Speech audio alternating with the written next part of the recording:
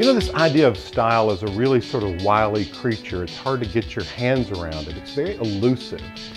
Style, well, are you born with it? Do you develop it? It's that nature-nurture thing. I think that we're all born with a modicum of style. We all have personal style, and you can develop it.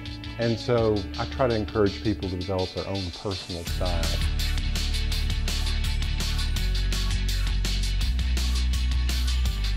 And this kitchen is an expression of my style. It's a farmhouse kitchen, and I wanted to have elements of that, but I wanted it very classic, and I wanted to have elements of old, and also wanted to have elements that felt really modern. I just want to talk about how this kitchen and this room comes together. You see, the principal colors here, and color is very important to me, wrote a color book, you know, so I did basically all white. And what you'll see is there are two shades of white. The cabinets themselves are a little warmer white. All the trim is a little brighter white, a little cooler white. And then there's green on the beadboard that runs all the way around the ceiling. The ceiling is divided. You can see how it's chopped up, if you will, with rafters. These really don't support anything, but again, I wanted to have that farmhouse look. So you see these chamfered beams that run across. In between are lights. And I know it looks like some kind of lunar landing pad because there's 17 lights in this kitchen. And I know that's excessive, but the reason is that we do a lot of taping of shows and a lot of photography in here, so I wanted plenty of light.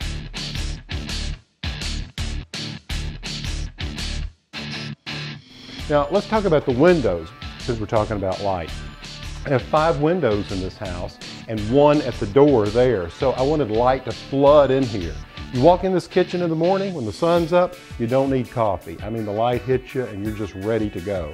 But what I wanted to do with these windows is I wanted a very simple window treatment. So we have Roman shades done in just a basic linen. And that linen is a soft green that echoes the color that I painted the walls.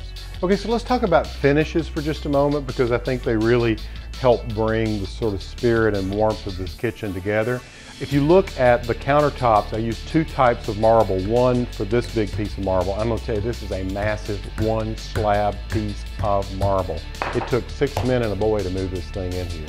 And then I've got a different type over here. And I wanted this marble to feel like, you know, like an old-fashioned drugstore countertop where you go in and get a soda or a float or something like that. And the other finishes, we talked about the paint. The appliances are enameled white and stainless steel.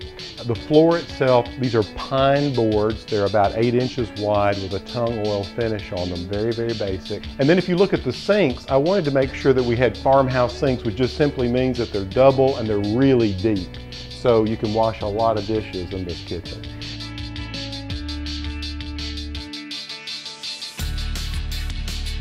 Deep sinks and double dishwashers. I mean, when it's a mess, it's not a kitchen anymore, it's a bitchin'. So it's a large space, but I love it. Let's talk about some of the decorative objects in here. The theme here is that I have a series of all kinds of ironstone and white porcelain, all in, yes, I mean, some of it's from junk shops, some of it's pretty good, some of it's brand new, a lot of it's vintage, and it's all mixed up together. And then I've got this chicken and egg thing going, got this big rooster over here that I love, and there's egg motifs on some of the containers that hold some of the accoutrement for cooking, and then I've got egg holders with eggs from our hens here at the farm. So the idea here is to have a farm theme, build it out in a really fresh and modern way, and it's really a joy to spend time in this space. I really do love it.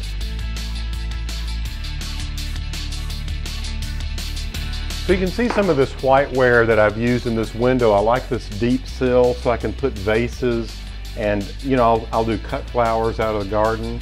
I'll even put pots of little herbs so I can use the clip, or I'll even cut herbs like fresh cut flowers and put them here in the window, and so they're here to use for cooking. It's really, really great. Now come over here, I want to show you something. This adds a little more soul to it. It's another finish to the house.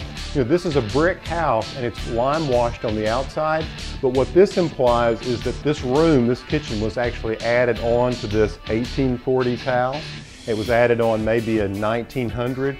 So you see the exterior wall of the house here, which I really think adds a lovely sort of texture to it. And when people come in, they go, is that the original wall of the house? I go, yeah. You know, of course, this house is only like 4 years old. If you've enjoyed these style tips, tell a friend and make sure you subscribe to ehowhome.